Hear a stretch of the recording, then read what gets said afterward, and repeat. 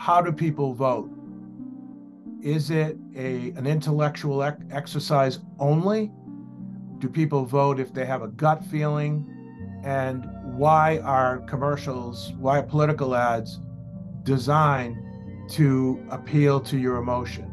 And that is because we are human beings.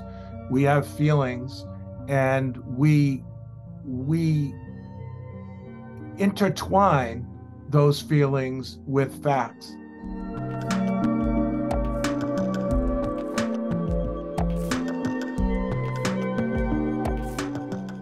Hi, and welcome. My name is Susan Spurlock. I'm the Executive Director of Ford Hall Forum at Suffolk University. Now in its 115th year, the Forum continues to provide the people of Boston and around the globe the chance to hear and engage in dialogue with important voices and leaders on timely issues facing our citizenry. This afternoon, we continue Ford Hall Forum's storied legacy by welcoming back to the podium one of the most important voices, David Paleologos, director of the Suffolk University Political Research Center, and one of the nation's most respected and trusted pollsters, who will give a talk, The Road to 2024, America's Next Unprecedented Presidential Election. Each of the last presidential elections has been presented with its own unique challenges, from historically unpopular candidates to voting during a global pandemic. 2024 is shaping up to be no different. In his presentation, Dave will discuss the swing states, critical voting blocs, and crucial issues that could make or break the 2024 elections. Today's program is a collaboration among Suffolk University's Office of Advancement, Political Science and Legal Studies Department, and GBH Forum Network, and is a program of Suffolk Weekend. I'd like to acknowledge the Lowell Institute, whose generous funding makes programs like this possible. This afternoon, we are joined by Latoyia Edwards, and it is my true pleasure to tell you a bit about her. Latoyia is an Emmy award-winning anchor on NBC10 Boston and NECN. And she was recently named one of Boston Magazine's most influential Bostonians. She's a multi-talented journalist, moderating political debates, field anchoring live news events, securing exclusive one-on-one interviews, and emceeing countless, and I do mean countless, charity events each year. She is a daughter of Boston, born and bred here in Boston, and she will serve as this afternoon's moderator. It's now my pleasure to introduce Dave Paleologos. Dave, welcome back to the Forum podium. It feels like this is probably your 100th time, but I know it's not that. But it's so great that you have joined us again. Take it away, Dave. Thank you so much. And thank you to WGBH, NBC10, all of the members of the Ram family at Suffolk University. Enjoy the Parents' Weekend. Susan from Ford Hall Forum. And also Latoyia, I've just been an admirer of Latoyia for many, many years, and her work is just outstanding. So thank you. I also want to acknowledge President Kelly. President Kelly has been an enormous supporter of the Research Center, enabling us to reach far and wide in national politics. I'm going to open with a PowerPoint presentation, and I'm going to start with an initiative really that President Kelly was responsible for making happen. We did a survey for the Sawyer Business School. Now you may say, what does a survey about business issues and financial issues have to do with the presidential election? And you're going to see a few slides in that the finances, the issue of the economy, is crucial to the 2024 election, an election which most pollsters are going to talk about how races split on gender or on political party affiliation or on race. But there is another demographic that I think we need to be aware of that is going to directly impact the 2024 race. So let's take a look. So this was a survey that we did for the Sawyer Business School. And it is an awesome opportunity for students in the Sawyer Business School to have the benefit of what we provide for political science students, which is the ability to contribute questions to a survey and have, if those questions are selected by USA Today and us, you have the ability to have your names posted on a national poll and a statement of methodology. It's a huge opportunity for Suffolk University students to have a real booster to their CV so that when they're applying for jobs, that they have a competitive edge over students from other universities. So let's get right into the first question. We opened this survey with an open-ended question. Next slide. The open-ended question was, what one word describes for you the state of the economy? Now, there's a reason we asked this question open-ended, and there's a reason we asked this question first. We don't want this question to follow other pre-coded questions which may tailor how a respondent responds. So when you ask an open-ended question, they can say whatever they want. They determine the response categories, not us, not the pollster. And you can see what the responses were. You have 3 bars really talking about overall positive responses. People using the words excellent, good, a growing economy, improving economy, fair or average. But look at the red bars, which kind of total what we would call overall negative sentiment. People were using words like horrible, terrible, disastrous, chaotic, unstable, volatile, anxiety. And so when I thought about this slide, I was thinking, you know, I watch CNBC and I watch the business channels and Bloomberg News. And if you read Barron's or you read the Wall Street Journal, they paint a different picture of the economy. And it dawned on me that they're painting a picture based on government statistics that are older, that are a month old or a quarter old.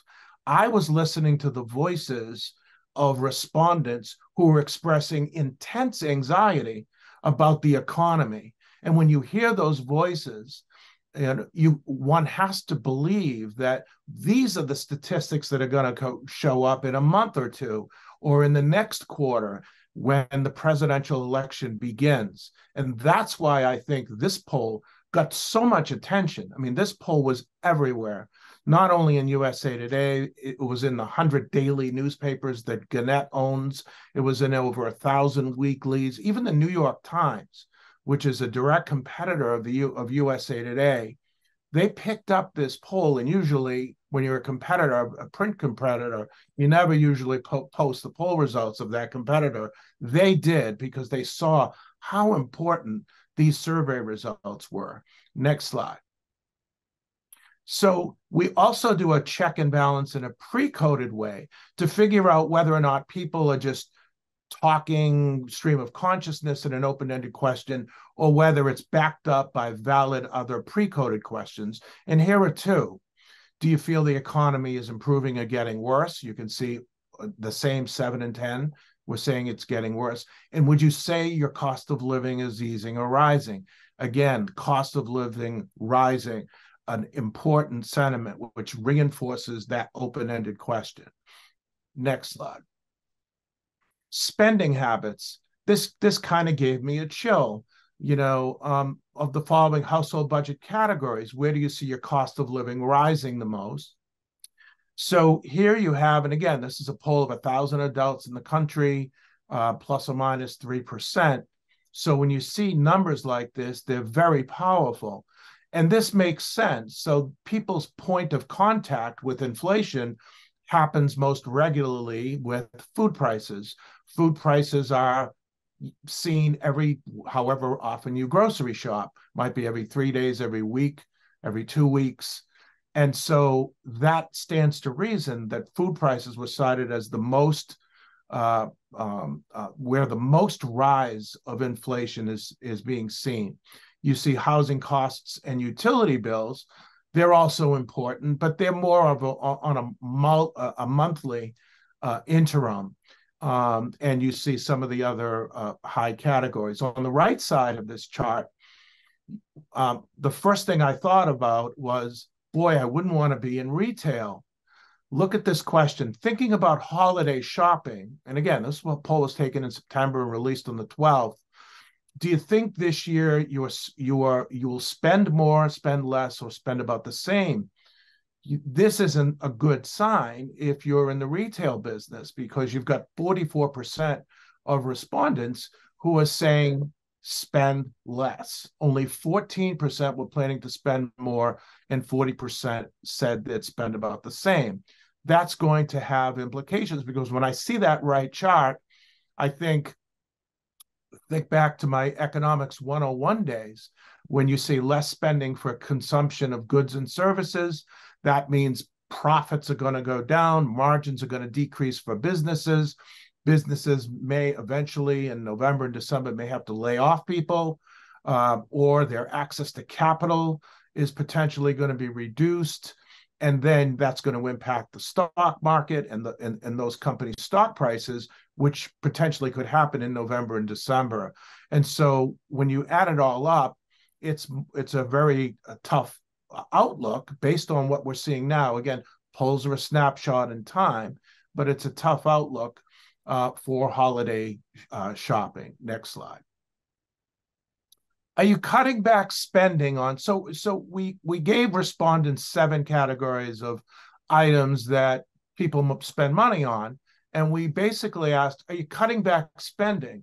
So this was not good news for people eating out or buying clothes. So what this chart shows is that 71% of America is telling us now that they're eating out less. They're cutting back spending on that item, and that they're cutting back spending on clothes. And then majorities are saying they're cutting back or postponing travel, cutting back or postponing home improvements, although it gets closer with groceries, utilities, and people aren't necessarily cutting back on driving or Ubering. That seems to be the thing people cling to. But it's important to think about this, because when you have the kind of dire situation that we showed in that first slide, you have to think about, well, who especially is being hurt? And as one would expect, next slide, people who earn less are going to be hurt the most. This is a slide, I call it binary-nomics. And in this slide, we looked at under $50,000 households responses of people cutting back versus over 100,000. And you can see the cutbacks are happening across the board in 7 out of 7 categories among people who are earning under 50,000. There might not be a lot of people watching this today who are in that, but they are an important, and this really comes back full circle to politics, they are an important group of people and voters. Look at the cutback numbers. 78%, there's all the way across to 61%, 7 out of 7 being cut back, whereas over 100,000 households, sure, they're cutting back a little, they're telling us, on eating out and on clothes shopping, but not really when it comes to travel, home improvements, groceries, certainly not, utilities, and certainly not driving less. So the economy is really hitting 2 different people 2 different ways. Next slide. And so the result of this is that people are saving less.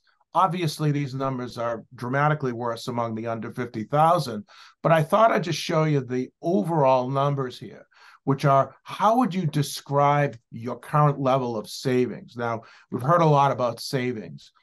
30% are saying they've had to cut into their savings to pay bills right now. Another 28% saying, I've saved less money than usual over the last year. That combines for 6 in 10 people who are either saving less or cutting into their savings to pay bills. 28% are saying they've saved about the same, and 12% are saying they've saved more money. Next slide. Who do you trust more in the economy? This is an important question, because now this poll, which originally was about issues that Sawyer cared about and Suffolk cared about, like diversity, equity, inclusion, like workplace behaviors, working remotely, and so on, has now shifted to a politics end. And I think this is part of the reason why this survey got so much attention. There's a 11-point difference between people who trust Trump versus people who trust Biden. Next slide. So in this slide, you're looking at how people making less than 50,000 answered that same previous question. Who do you trust more in the economy? Now, let me give you a little historical perspective. Keep the slide up just for an extra few seconds here. The people who say more than 100,000, it's expected that they will be voting for Trump. Those are people who have more wealth, they're more white, they own businesses, they are more conservative by nature.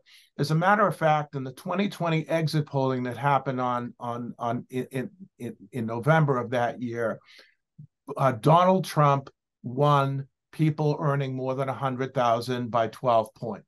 So this is really no surprise, and Donald Trump lost the election, obviously. So this amount is no surprise. He's up 14. He won by 12 in the 2020 election. But it's the less than 50,000s that matter here. And who are the people who are that make less than $50,000? They're people who are just starting in their careers. They're young people. Maybe their first job isn't a $50,000, $60,000 job. Maybe it's an entry-level position. Or it's the very old, people who are on fixed retirement. Maybe their pensions aren't that big. And so these are two blocks of voters that Joe Biden needs to have, that are combined in this less than 50,000. But look at the poll result. This shouldn't be 46-36 for Donald Trump. This should be the other way around. This should be 36-46, because in that same exit polling in 2020, Joe Biden won this income group by 11 points. Think about that. You're looking at an 11-point win for Joe Biden among people less than 50,000, but not if the economy is this deciding issue. In this poll, it's showing that less than $50,000 incomes are choosing Trump over Biden. And that's the most powerful finding from this survey, because it's not about race. It's not necessarily about partisan affiliation or even gender. This is the category, if you're Joe Biden, that you need to focus on in terms of turning around the November 2024 election. Next slide. This is what you would normally expect. This is the same question. Who do you trust more in economy? By education. And so what we see here is people who do not have a four-year degree, overwhelmingly Trump by 20 points. People who have a four-year college degree or higher have Biden as the person that they trust more on the economy by 46-38. That's the kind of disparity you would expect to see with income, but you do not see that. Next slide. So I wanted to just put that out and sort of get that information out. You're going to see a lot of discussion in the next month and in the next quarter as companies release their earning reports that include what people were saying in this Sawyer Business School survey in September. You're going to pick that up in the data end of October, early November, or in December, and that's going to spill into the election in 2024. The second poll I want to just kind of take you through quickly is the poll that we did with both USA Today and the Boston Globe. And by the way, NBC10 will be partnering with Suffolk University and the Boston Globe for tracking in New Hampshire, leading right up to the New Hampshire primary. But this is a statewide poll we did of just Republicans in New Hampshire. Next slide. So first question, who do you support in the Republican primary? You see Donald Trump at 49. This poll showed Nikki Haley at 19. Previous polls had showed Ron DeSantis second in New Hampshire. I believe these numbers are right. I think Haley is in second in New Hampshire. The reason that she's grown since 6 months ago, and I'm using other polls as a comparison here because this was our first statewide poll in New Hampshire. The reason Haley has grown is because of the decline of Chris Christie and Tim Scott, who are highlighted here. Christie and Scott were both in the high single digits 6 months ago. They have dropped to, Christie is now at 6%. Haley has benefited. Scott is now only at 4%. Haley has benefited. Relative to Ron DeSantis, that's a win-win for Haley. So as these other candidates drop, except for Vivek Ramaswamy, whose second choice voters are rotating to Donald Trump, we can predict that if Christie begins to drop even further or gets to 2 or 1% in New Hampshire, which I'm not predicting, but anything could happen, or if Tim Scott were to drop to 2 or 1%, Haley could potentially be in the low 20s in that test. Still far behind Donald Trump, but competitive. Next slide. So the question is, what happens if everybody drops out except for Trump and Nikki Haley? And what happens if everybody drops out in the case of Trump versus Ron DeSantis? And here you have the first bar is Trump, the second bar, the pink bar is Haley, and the third is undecided. And you can put in my column, my New Hampshire poll column here as well. What I basically said in my column was, it's great for Nikki Haley to feel excited about finishing second. She's doing well in South Carolina. Those are both positives for her. But what this polling is telling us is that for Nikki Haley to grow, she needs the other candidates to drop out. For Ron DeSantis to grow, he needs Trump to lose support, because Ron DeSantis' support on issues like wokeism and his pro-life position and a lot of his hardcore conservative positions, they're already being occupied in the space of Trump. So if Trump were to decline, it's DeSantis who would benefit first before Haley. If the other candidates decline, it's Haley who's going to benefit. So you've got Haley thriving in the space of the other candidates. As they decline, she improves, but not DeSantis.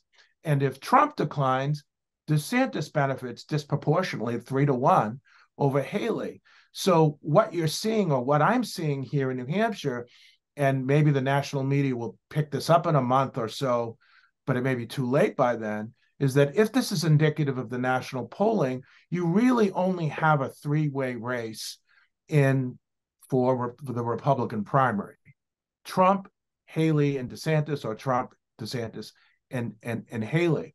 But more importantly, what would have to happen to make it competitive against Trump is that you'd need to have a Haley-DeSantis ticket announced right now, or a DeSantis-Haley ticket announced right now, because what that would do is that ticket would attract second choice votes from all of the other candidates, and it would attract voters who would rotate to the DeSantis part of the ticket if Trump were to decline.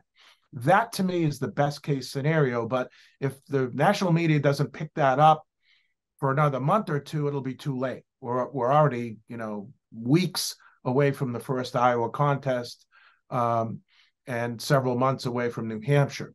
So that's really the plight for DeSantis voters and for Haley voters. Next slide. Trump's trouble. So you might say, how the heck is Donald Trump so strong? So we asked the question. Donald Trump has been charged with an array of federal and state crimes. Which statement most closely matches your view? Donald Trump has done nothing wrong in the investigations that were politically motivated, 46%. Or Donald Trump has made questionable choices at times, but he did not do anything illegal, 27%. This is the reason why Trump hasn't debated. You might say, I can't believe the guy hasn't debated. Why would somebody do that? He's missing out on important TV time. These poll results show that even with the troubles that he's had legally, and there are a lot, the Republican primary voters are sticking by him. Next slide. Important issues. You might also say, I can't understand why, at least up until the war just started a week ago, but I can't understand why people are only talking about border and jobs. And the reason is because it's a poll-driven decision. We gave voters a ton of issues to pick from in this question. Only 2 stood out. 7 in 10 voters say either it's economy, jobs, or more importantly, border immigration, at least in Republican primary space. Next slide. I also wanted to give you a few questions. If you think that Republican primary voters are crazy and extremist, there are 3 quick questions that show that, these voters are similar to regular voters, that include Democrats, Republicans, and independents. We asked the question, have you or someone you know ever been addicted to opioids? It comes out that about 1 in 5 households say they do. New Hampshire was no different. New Hampshire Republican primary voters was really no different here. So that was very similar. Next slide. Affordable housing. This is a very similar result as you would expect among the general voting population. How easy is it to find affordable housing in your community? 2/3 are saying not easy. That aligns with government statistics and other polling as well. So again, Republican primary vote is very similar to the general population. Next slide. Inflation impacts.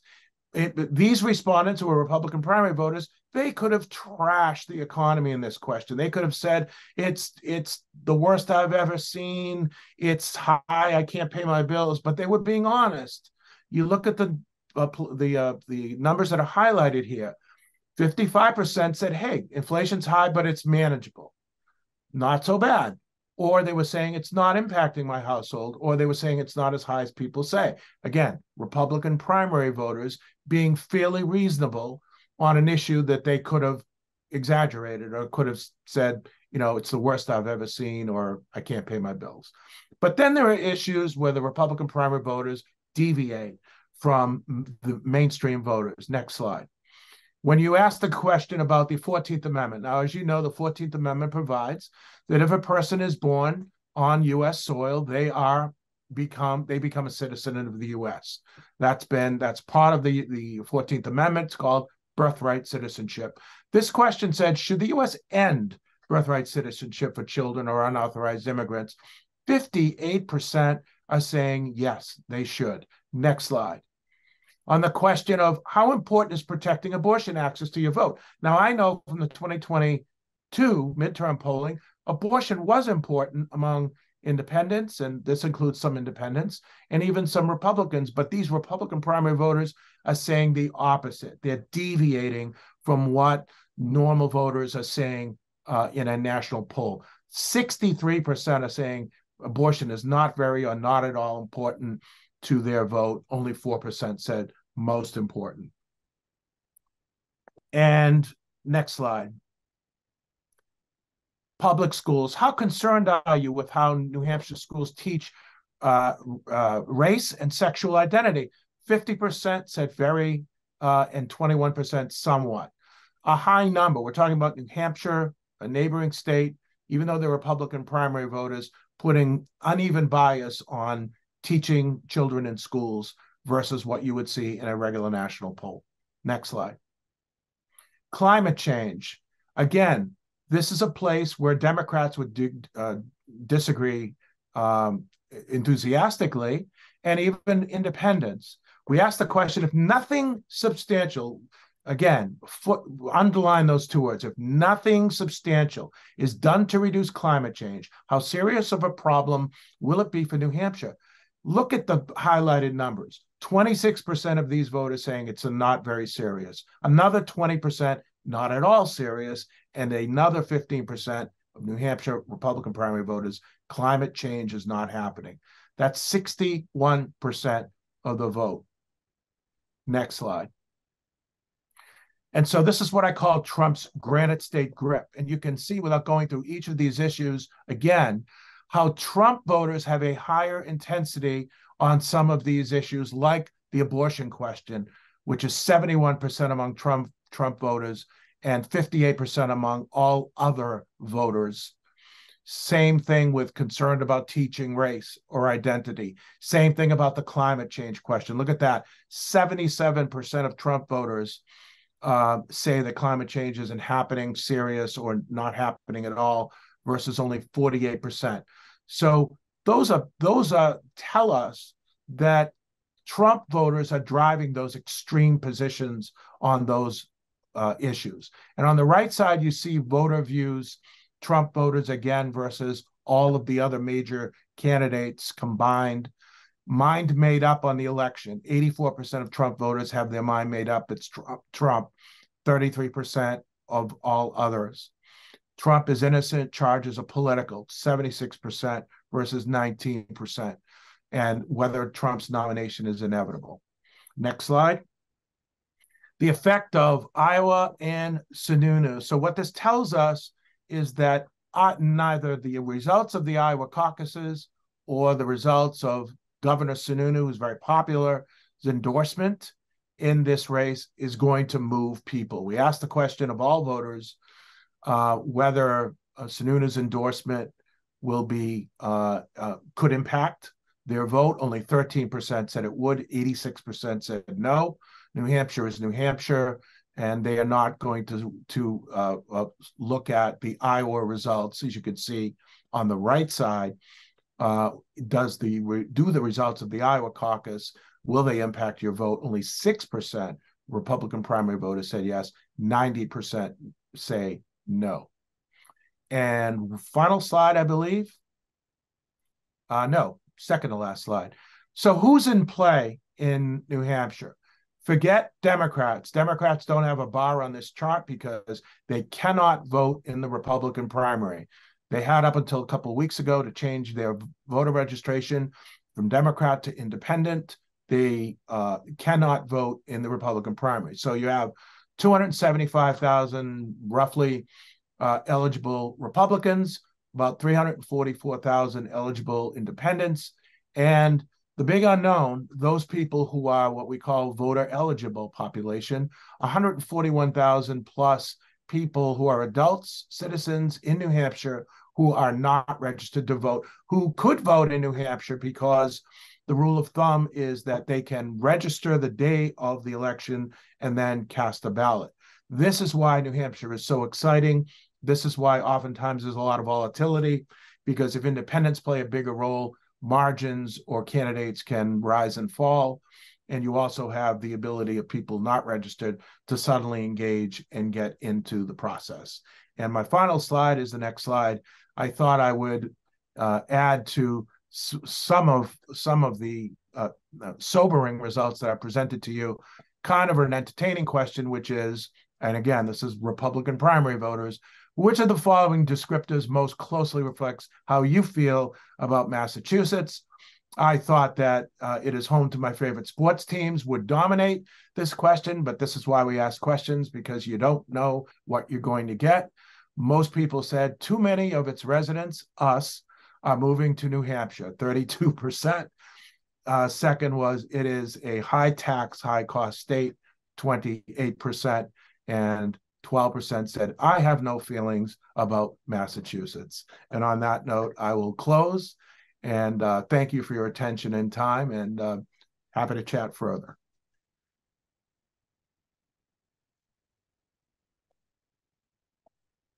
Well, David, that was awesome. It was almost too much to digest. Such a well-done presentation with two very important pieces of research. And so let's dig into it in the time that we have left right now. Hello, everybody. I'm Latoyia Edwards from NBC10 Boston, and I love talking this stuff with you. We're, again, accepting your questions. Put them in the chat. We'll get to them in just a moment. I just have a couple of quick questions. David, as you look at how New Hampshire residents and voters, Republican voters, have answered these questions and how they pair up with general questions and responses, let's talk deeper about issues that mean the most to them. I was certainly surprised, and when you talked about the economy being a huge topic, especially inflation for all folks right now, but in New Hampshire, in your research, you're finding that, again, border and immigration is the highest issue of importance in New Hampshire. You would think maybe if we were closer to, let's say, Texas or Arizona, border states, we're next to Canada. Is that really the worry? And why do you think that is? I think the broadcast that you've seen in conservative television of suburbia being invaded, quotes, their word, by illegals is resonating through states that you would not expect. I was surprised as well. As a matter of fact, that number was higher than the economy. And it's almost like a self-fulfilling prophecy. These candidates do polling. The polling comes back, shows kind of what we're showing. It's only about economy and border, and that's all they talk about. So then they get their own bases whipped up on the economy and immigration. And then we then poll them again, and you've got this self-perpetuating reality that border security is the most important thing. And when conservative TV begins to link it to other issues like domestic crime and other issues, then it becomes more of a border state issue. Yeah. And when I think about, David, the conversation around New Hampshire in general and its importance, whether given its racial and diversity makeup, there's always a question about its importance, its lineup in the voting schedule for the country. Do you think that debate, that conversation, especially with Democrats pushing for it to drop a little bit in its importance, do you think that is playing a role in these election or these results for you, for respondents? Yes and no. I didn't for Barack Obama, who started in Iowa really well. But remember, Barack Obama lost New Hampshire.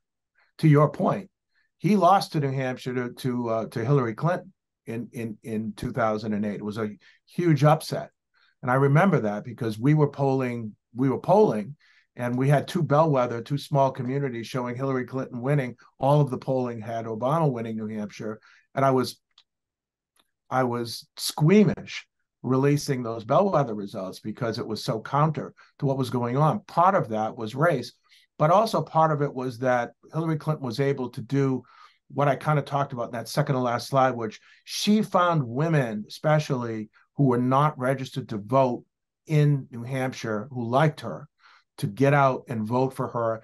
Never got picked up in the polls because polls screen out people who aren't registered to vote. And so she kind of flew under the radar, and that's how she pulled the upset there.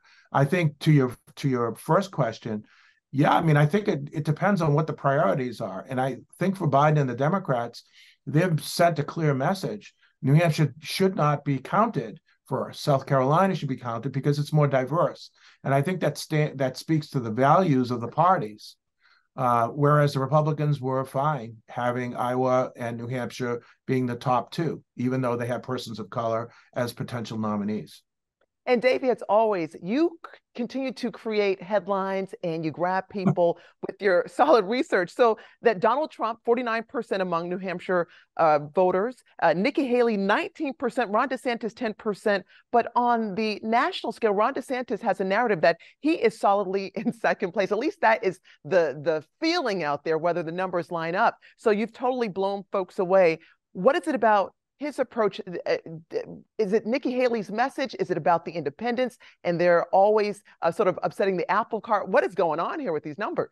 So part of it is message, but part of it is visits. If you look at Ron DeSantis's visits over the last 3 months, he wasn't in New Hampshire for most of that time.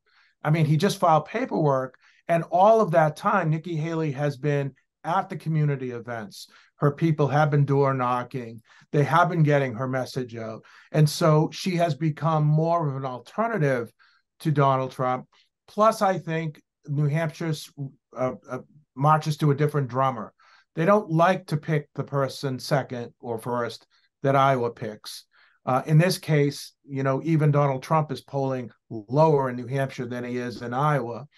But I think this was a major shift in the political landscape. But I think it was Ron DeSantis' own doing. He wasn't visible. And in New Hampshire, you can't win an air war. In New Hampshire, you have to look eye to eye into community events, and you have to sell yourself at the local level. Haley has done that, at least up until now, and DeSantis has not. So the grassroots politicking makes a difference, and we know that. We've seen it year after year after year. But let's talk about Donald Trump and how you went directly to the potential legal woes, and Donald Trump supporters are sticking with him, and you showed those slides. But do you think that conversation will change with those strong supporters if he is convicted of something? I know that you had research that talked about, we don't think he did anything wrong, or he may have moved the needle a little bit, but not enough where it's a problem. If he actually is convicted in the courtroom, would that change it? So that's a terrific question, and I don't know the answer to that question. And I think he probably will lose some people. But remember, New Hampshire is probably of the early states the most progressive, because people who are independents, or what they call undeclareds, in New Hampshire, they can vote. In Iowa, you cannot caucus unless you're a registered Republican. That's the rule. No independents in Iowa, which is why Trump is even higher there. And in Florida, same thing. You have to be Republican. There are many states where independents are put aside. So in that small subset where Trump thrives, I think maybe he loses some people. I can't believe that he'd have 100% efficiency there, but he certainly would lose ground in a state like New Hampshire if that were to happen between now and the New Hampshire primary, because independents would step up, vote with increasing intensity, and probably support whoever was second. In this case, that would be Haley. David, I have to ask you, about your economic research, which was mind-blowing. I mean, when we hear about folks saying horrible, awful, bad, shambles to describe the U.S. economy, we certainly understand that sentiment. But how does that match up with the White House message and the data that they have released? I mean, you said that some of the financial channels have been toting the government line, but the numbers do show that there is a strong job market, a robust job market right now, not the greatest, but a robust job market. And then for so many months, we've seen a 9% drop in June of 2022 to 3.7% last month regarding inflation. I mean, it has ticked up a bit, but June it was at a record number, a record low. So how do these narratives match? And do you think the White House will pivot their message to sort of match up with the pain and the hurt that regular folks are feeling right now with inflation? Bill Clinton used to say, "I feel your pain all the time," and maybe taking a page out of that book would be wise. I think the answer to your question is there can be a dialectic, which is there can be high inflation and high interest rates. There can be positive unemployment statistics, and there can be high anxiety on the economy. There can be both. But what I would say is, think about it in terms of chronology. What you're looking at is government statistics based on a month or two ago or a quarter ago. What we uncovered is the granular anxiety people are feeling today, right now, and that they're saying they're going to spend less over the holiday season. That's very powerful, because what it tells me is what we released in September is going to be picked up in the government statistics in a month or two or in the next quarter. And that's why it's so significant in terms of impacting the 2024 election. Biden needs to focus on the under 50,000 household subset. He won that subset comfortably in 2020, and he's losing it, pretty badly right now. Do you think it's just an issue of being an incumbent and dealing with the real world problems, whether it's Trump dealing with COVID and the pandemic, and now Biden dealing with inflation, that if you're in the hot seat, which is the presidency, you're of course going to have to accept the responsibility of the economic factors that are out there right now? Yeah, so you have that buck stops here mentality where a person who's in that under 50,000, their quality of life is bad. I mean, I heard their voices. They're not doing well, and so they're going to view whoever's in charge, in this case President Biden, with this person. The quality of my life has declined. Even if they're not cutting into their savings, they're still cutting their spending, and nobody feels good about having to have less in your food basket at the grocery store, or postponing a haircut, or delaying a home improvement, or not traveling. When that quality of life decline spills into a person that's cutting 7 out of 7 spending categories, it does have implications politically. Absolutely. And then especially when you think about the fact that, yeah, the jobs are robust, but people are not making more, and they're usually getting 1 or 2 jobs just to make their old salary. All right, it is time to listen to the people who are watching right now, the people who are participating in this. We want to hear directly from you, get your questions to David and this unbelievable research. Okay, I'm going to get to my laptop here right now and just start ticking away the questions. Here's a question right now. Do you think the lack of a House Speaker for 2 weeks plus will impact independent New Hampshire primary voters? From a viewer. Great question. I do. It's an ugly scenario. And this question kind of tees up something I probably shouldn't say to everybody, but I will, is that we are releasing a new national poll next week. And we asked the question about the speaker's fight. We asked the question about views towards Congress, and we separated it, members of the House of Representatives and the Senate. And I urge you to check out. There are going to be 3 national stories next week. I think it's Monday, Tuesday, Wednesday. Don't hold me to that, but I think those stories are going to pop next week, a national survey, and it's going to impact how voters feel about Speaker, Congress, and even among Republicans. We broke some news, David. I was going to ask you, when can we get more? Thank you for that. Okay, well, let's look at another question from our participants right now. And they're looking at this. Do your bellwether polling samples show that anything can change the Trump lead in New Hampshire across the country? Not currently, but again, and my poll students who are watching know this. Polls are a snapshot in time. Events do drive public opinion. These polls that were cited happened before the war, a week ago. And that's why I'm glad that, we have new fresh numbers coming out next week, because we do ask questions about the Israeli-Hamas war. And we ask questions about Russia and Ukraine and even Taiwan. So you'll be able to get some fresh numbers on that.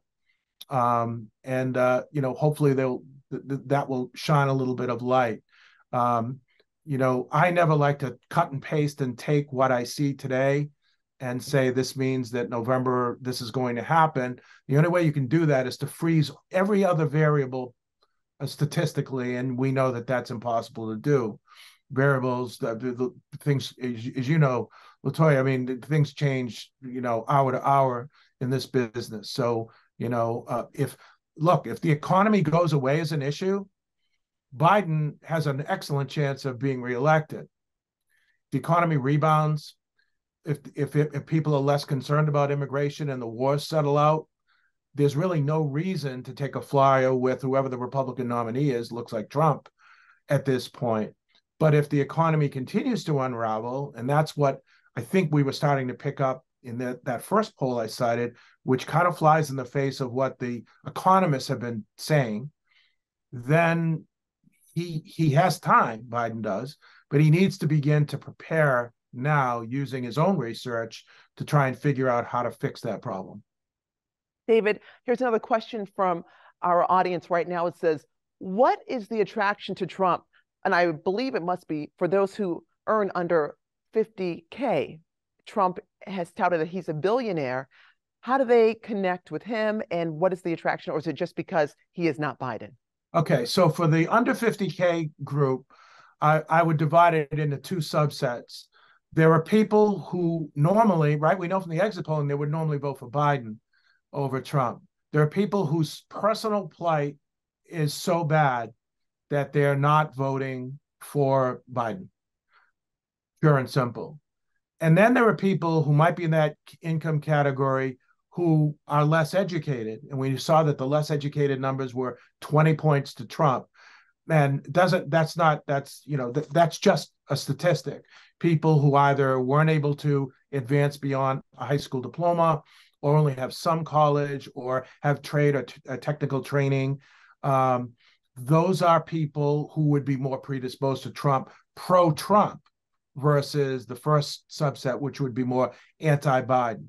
Because there are a lot of people who are disabled in that under 50,000 household. There are a lot of people who are disabled not making in their current state over $50,000, and they're tending to their own personal needs to survive and to deal with their situation.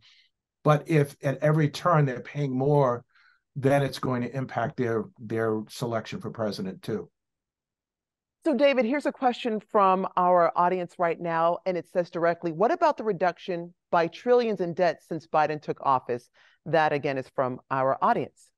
Okay, that's a great question. And the way to make that stick is to make the connection through messaging, because the messaging that people have isn't coming from a political candidate or a political action committee. The message is at Shaw's or at Market Basket or at Wild Oats or wherever you're food shopping. That's the message that they're getting. So that's a good message, and that's a prudent message, but it's not hitting people not only in where their wallet is, but where their heart is. And so oftentimes and Latoyia, you know this better than anybody, when it comes to a social issue versus the economy, or some other one-off issue versus the economy, oftentimes if the economy is unraveling perception-wise, I'm not saying it's true. Unemployment is at its lowest rate, but what's happening is people have to work an extra job to pay their grocery bill or to put in extra hours and reduce the quality of their life to pay for or postpone other expenses. And that's, I think, what Biden and the Democrats have to get their arms around.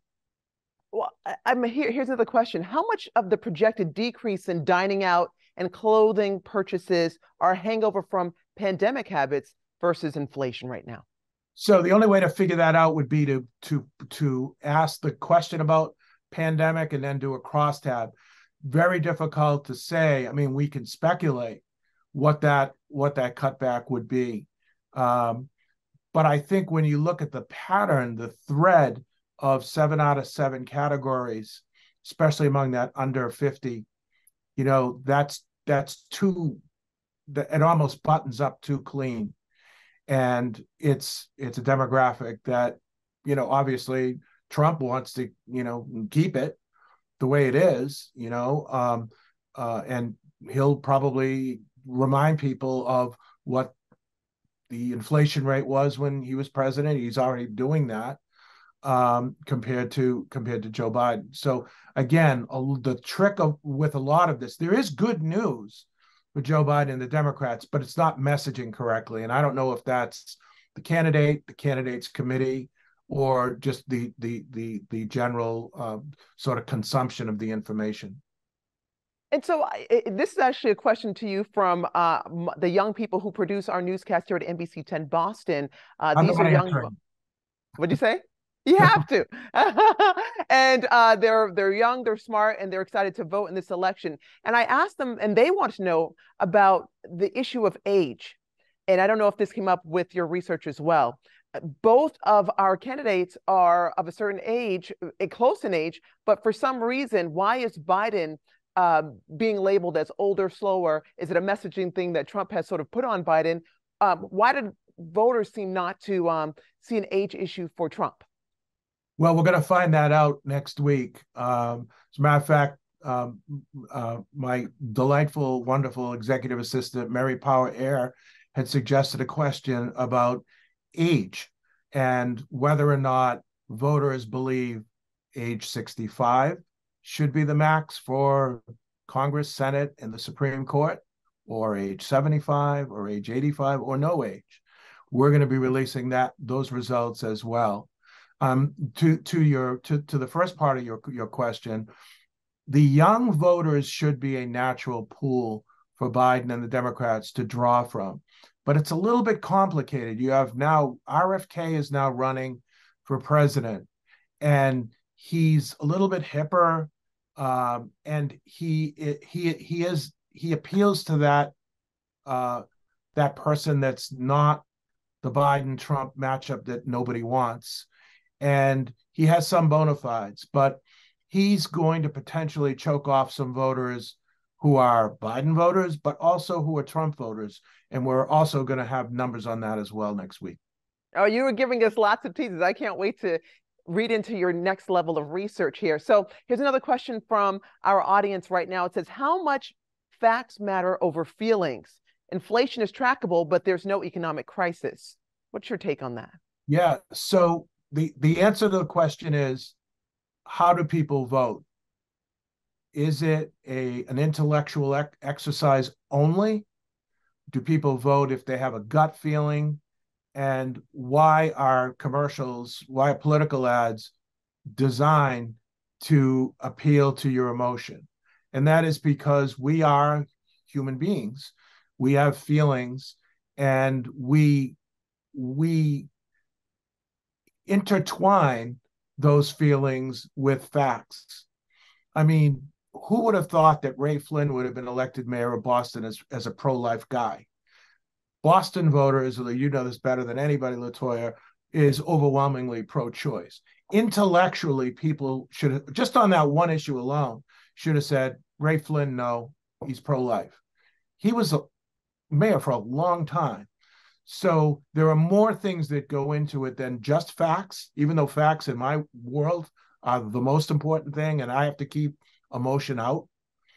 But voters don't view it that way. Voters have feelings. And if they feel like their quality of life has declined or that they're not as safe as they were, that's going to impact who they vote for, despite the fact. Well, and getting back to your economic research here, I was looking at this. When 70% of respondents feel the economy is getting worse, of course, that's the headline. But who exactly are the 22%, the other people who feel like it's improving? What's their income, their housing? Are they Democrats? Are they just Joe Biden supporters? Break that down for us. I wouldn't say just Joe Biden supporters, but a lot of them are supportive of where we are, and what Joe Biden has done. And to the messaging of previous questions, a lot has been done, but people aren't feeling it. And I guess what I'm saying is, better to have this research today than next October if you're a Biden or if you're a Democrat. If this is the research you have next October, it's going to be a scramble to turn things around. Biden has an opportunity to solve that messaging problem, and to address the issues that he needs to address.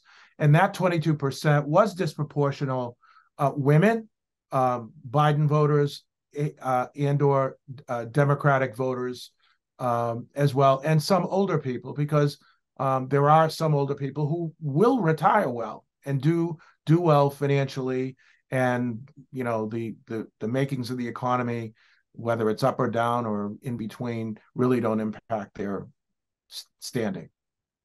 When I looked at the list of things that matter to the voters that you got to regarding the economy, childcare is at 1% for most rising cost right now, yet Biden and Democratic leadership has been touting lots of assistance for childcare on a federal and a national level. Is it a tone-deaf issue?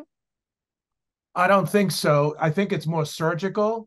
I think what he's going after are the people, the suburban moms. But to your point, in the grand scheme of things, not everyone has children or is lucky enough to have children, and some don't need childcare. There might be a working parent, or they have relatives or grandparents who can care for their children. So it is kind of a niche issue. But from his own polling, probably he figures that he needs to do better among that specific demographic, and that's probably a box that he wants to check, you know, before January 2024, when the campaign starts. David, I couldn't have timed it better. Thank you so much for your research. Thank you for everybody watching and sending us those wonderful questions. Susan, we'll turn it back over to you. Thank you, Latoyia, and thank you so much for your extraordinary moderation. Much, much appreciated. David, as always, thank you so much for this enlightening conversation.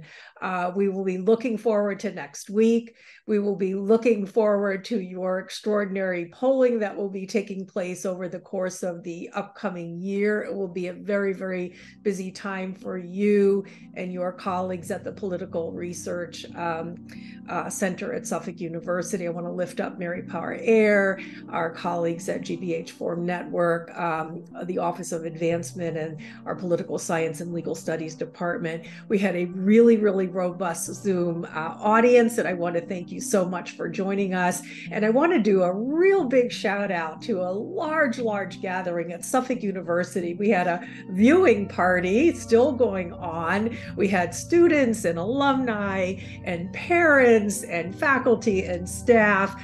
Thank you so much for joining us. We could feel your enthusiasm through this Zoom call. So thank you so much, and have a good afternoon.